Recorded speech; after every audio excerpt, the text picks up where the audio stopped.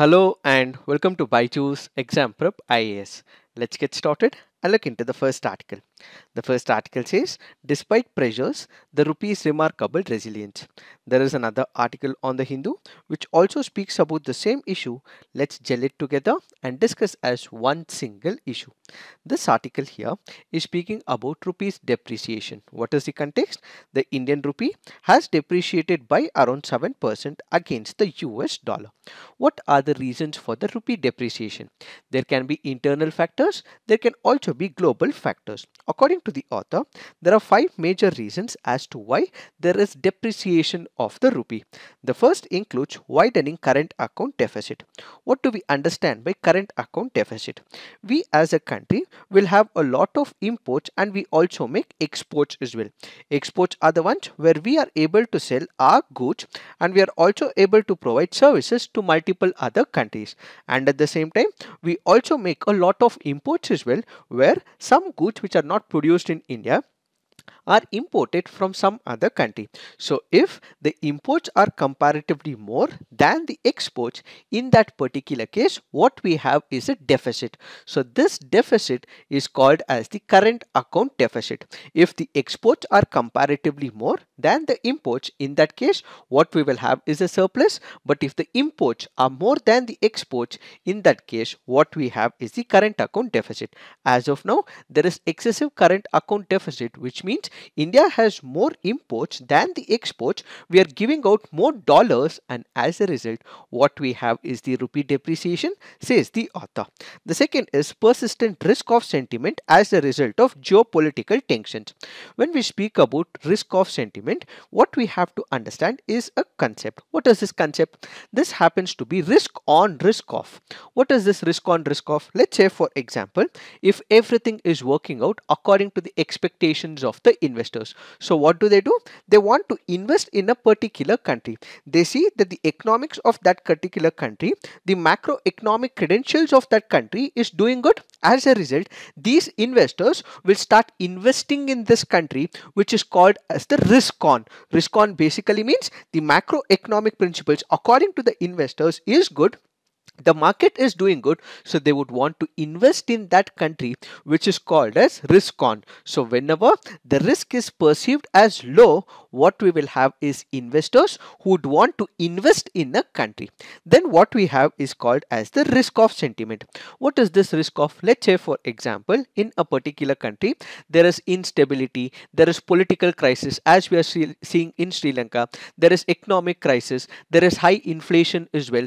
The political institutions are not working, there is large scale corruption. In that case, the investors feel that the country will not give them any growth.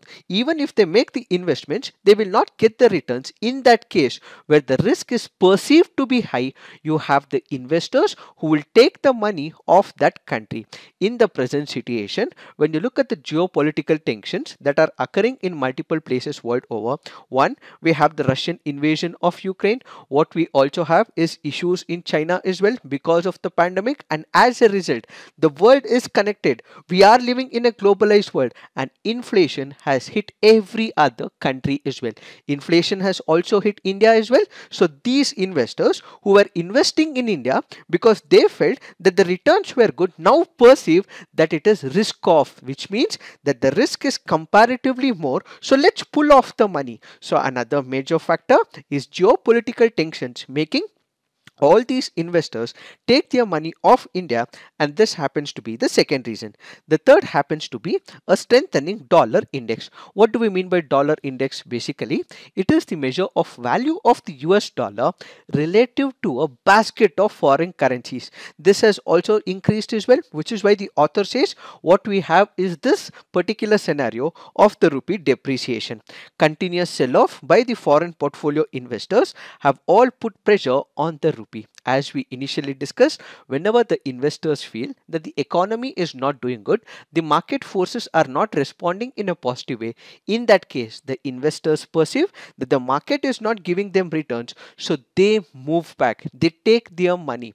So when it comes to the FPI, we have the foreign portfolio investors who felt that the Indian markets currently are not doing good, so let's pull it off. And as a result, in the month of May and in the month of June, when you consider on a cumulative basis, more than 50,000 crores was pulled off the Indian stock market. When these money that was once invested in the stock market is pulled off, this means that there is lot of dollar that is going out, leading to the depreciation of the money. This happens to be the fourth reason. And finally, what we have is the dollar strengthening. What is this dollar strengthening? As I initially told you, there is inflation in every country.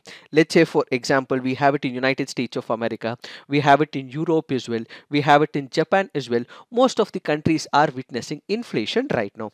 One of the ideas to control inflation is to increase the interest rate, which is why we have the US Fed Reserve, which has currently increased the interest rate in the United States of America.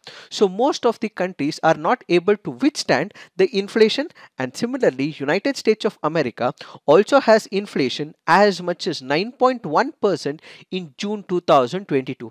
So the US Fed Reserve decides that they have to increase the interest rate. Because they have increased the interest rate, most of these people who have invested in the emerging markets, they've pulled it off, and now they have started investing in United States of America.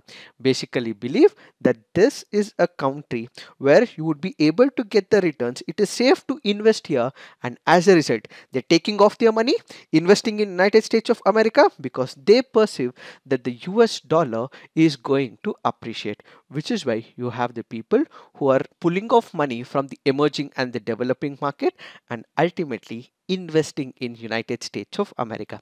These are some of the possible reasons as to why there is depreciation of the money. In order to overcome all these issues, what the Reserve Bank of India has been able to do is able to intervene in the spot and the forward foreign exchange markets, and has even taken multiple issues as well. But this article currently goes on to say that when you consider the depreciation in the past, for example in 2008 and also in 2013, the fall of the rupee was comparatively more, but in this particular period the fall has been comparatively less, which is why the author goes on to say that despite pressures, the rupee's remarkable resilience continues. So depreciation has been relatively low compared with past crises such as the global financial crisis of 2008, where the rupee had weakened by over 20% between December 2007 and June 2009, and the taper tantrum of 2013. For 7 months from the start of the crisis in May 2013, the rupee had depreciated by over 11%. Currently, it is about 7%. So comparatively, rupee has seen a resilience, says the author. So the author goes on to say it is not only India which is suffering, and it is not because of India's weak economics, but it is because of the global geopolitics. We recently discussed on our CNA as well that euro is almost equivalent to dollar right now. Yen is also suffering, which happens to be the currency of Japan, and multiple other currencies world over are suffering. So it is not to do with their weak economics, but this is mostly associated with geopolitical tensions that is happening the world over. What exactly happens whenever the rupee depreciates? There are merits if the rupee depreciates, and there are also disadvantages as well. What are the merits? When we speak about merits, whenever the rupee depreciates, what we would be able to increase is the exports. So whenever the rupee depreciates, the exports should increase, but in this particular case the rupee has depreciated, but we are not able to make exports to multiple other countries. That is because of the market competitiveness, where India's competitors, South Korea, Malaysia, Bangladesh, so on and so forth, these countries, their currencies have also gone down, which means there is more competition. We are still not able to make the exports, and at the same time the global demand has also dropped considerably. If the demand was high, we would have made exports, but as of now the global demand is comparatively less, so India is not able to make the export successfully, is the first one. What are the disadvantages? As of now, a weaker rupee is driving up prices of key commodities, let's say for example coal, oil, edible oil, gold, thus ultimately inflating all the prices, and what we have is increasing inflation in the country, and the cost of some of the commodities duties have also increased as well, and this also basically means that it discourages the foreign investors to come and invest in India, and ultimately what we will have is less investment by these investors who want to operate in India. What are the measures taken by the Reserve Bank of India? As of now, Reserve Bank of India has liberalized foreign inflows into the country. Measures such as promoting trade settlements between India and other countries in rupee terms have been initiated. We did discuss in our CNA in the last week, and we have also discussed the same topic in the economy this week in this week lecture. Kindly look into it. Offering high interest rate on fresh foreign currency non-resident and non-resident external deposits, a widening of investable universe of government and corporate debt, a relaxation of the interest rate, amount ceiling for external commercial borrowing plans, among others, have contributed to arresting the rupee slide against the greenback. And in the near future, the government could encourage some of the large market cap companies, private and public sectors, to be included in the major global indices such as MSCI and FTSE. This will help increase the weight of the Indian equities in these indices, compensating for the foreign portfolio outflows to some extent, as investors are unlikely to be underweight on India. The government could also expedite India's entry into bond indices such as JP Morgan's Emerging Market Bond Index and the Barclays Global Bond Index. This will not only lead to forex inflows but also have a benign impact on the interest rates. These are some of the measures which can be taken up by the Government of India. So now we have the Reserve Bank of India Governor Shaktikant Das, who has stressed that while the central bank was committed to ensuring that the rupee found its level in line with its fundamentals, it did not target any specific value. It would intervene decisively to iron out any volatility or bumpy movements in the currency's exchange rate. So overall, even the rupee is expected to remain under pressure in the near term, and this is because of global uncertainty, says this article. It is this that we have to understand with respect to this article. Now let's look into the next article. This article says Russia-Ukraine seal grain exports deal. Let us try and understand what is this article all about. Ukraine and Russia are one of the world's largest exporters of wheat and sunflower oil. If you look into the data, Russia and Ukraine are top wheat exporters in the world. Wheat exports for the year 2020 in terms of dollar, what we have is top 10 countries. We have Russia at the top, followed by US, Canada, France, and fifth happens to be Ukraine. So what we have is Russia and Ukraine, who happen to be one of the top exporters of the wheat, and the value that they export is as much as $7.9 billion, $3.59 billion, and this was in the year 2020. For the year 2021, it has increased considerably, and for the year 2022 as well, it has increased over a period of time. And when it comes to the sunflower oil exports, what we have is Ukraine, which is one among the top once again. Ukraine has made exports as much as $3.8 billion for the year 2019, followed by Russia, Netherlands, Argentina, and Bulgaria. So what we have is Ukraine and Russia, which happen to be one of the world's largest exporters of wheat, sunflower oil, and others like the corn as well. The main destinations for the Ukrainian wheat for the year 2019 happen to be Egypt, Indonesia, Bangladesh, Turkey, Tunisia, and in the year 2020, Lebanon also imported large-scale imports from these two countries as well. Some of the food that was also produced by Ukraine also ended up as food aid to a number of desperately poor countries around the world. But what exactly happened? Russia invaded Ukraine, and as a result, there was naval blockade of its ports, and ultimately what we had is these shipments, they were not able to move from Russia to other countries, from Ukraine, from their ports to other countries, and many countries were not able to import the wheat, and this ultimately led to food crisis world over. And at the same time, because there is crunch of wheat, crunch of sunflower oil, these countries will have to procure these items from some other country at a higher cost, and this also stoked up the inflation in the country. Farm supplies seeds, fertilizers, machinery, local farm production, and food processing facilities, everything was disrupted because of the Russian invasion of Ukraine. And now Russia and Ukraine have signed a landmark deal to unblock the grain exports from the Black Sea ports and ease an international food crisis. So, this article currently goes on to say that Russia and Ukraine sealed the grain exports deal. Why was the movement of grains halted till now? That is because both the parties did not trust each other.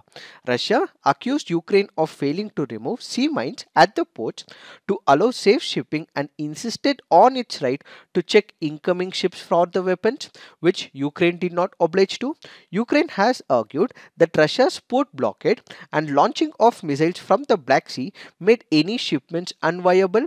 Ukrainian authorities have also accused Russia of stealing grain from eastern Ukraine and deliberately shelling Ukrainian fields to set them on fire, which is why till date we did not have exports both from Russia as well as from Ukraine. Now what we have is a new deal, and according to the deal it makes provisions for the safe passage of the ship, and ultimately goods worth as much as $10 billion will be exported from Russia as well as from Ukraine to multiple other countries. As part of this particular deal, inspectors representing all parties who would be present at the Bosphorus Strait in Turkey will search the vessels entering and leaving Ukrainian ports to ensure that no weapons or soldiers are on the boat. What is the significance of this deal? As of now, there are multiple countries which are suffering because they are not able to get imports from Russia and Ukraine in the near future. They will not have so. This will ultimately reduce the challenges of food insecurity and inflation, and many people, lakhs of people, will now get all the imports from these two countries. Wheat, sunflower oil, fertilizer, and multiple other humanitarian needs will now be reaching all these countries at lower prices. Added to it, the agreement also plays a key role in providing hope for the re-establishment of peace in these two countries, and at the same time there are multiple other countries which have also welcomed this. This could be the probable first step that has been taken for the establishment of peace between both these countries. It is this that we have to understand with respect to this article. Now let's look into the next article. This article says Union of the Sanctioned. What is this Union of the Sanctioned? We have United States of America and the Western countries which have imposed sanctions on multiple countries. Let's say for example Russia.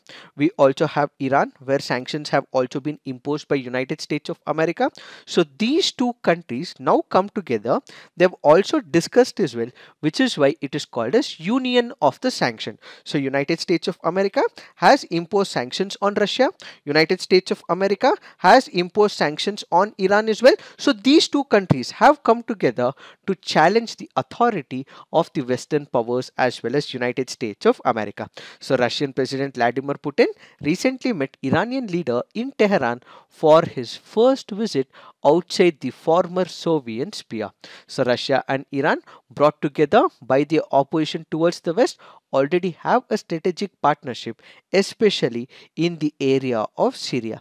So these two countries are already working out in Syria, and now the countries also signed a 40 billion energy memorandum of understanding where Russia's Gazprom would work with the national Iranian oil company in developing energy fields and building LNG projects and pipelines. Iran, whose bet on the 2015 nuclear deal backfired after the US unilaterally pulled itself out of the agreement in 2018, has been keen on building stronger strategic and economic ties with China and Russia. So this basically means because United States of America is pushing them, these countries have now come together to challenge the authority of United States of America. As the nuclear talks is being resumed by the Biden administration and there is impasse as well, there is no improvements in this particular backdrop. Iran's ayatollahs have gone closer to Russia, says this article. So this article, all that you have to do is because of United States of America's sanctions, all those countries where sanctions are imposed against them, they have come together and they are having negotiations and discussions is what is this article all about. Now let's look into the next article. This article says being Sarna, a fight to define tribal identity. Who are these Sarnas? Sarnas are usually nature worshippers. They usually worship the nature, they worship the forest, they worship the tree, and they want to protect the trees. So these are the tribal people who worship the nature and they have a concern, which is what this article speaks about. Whenever we speak about census, what exactly happens?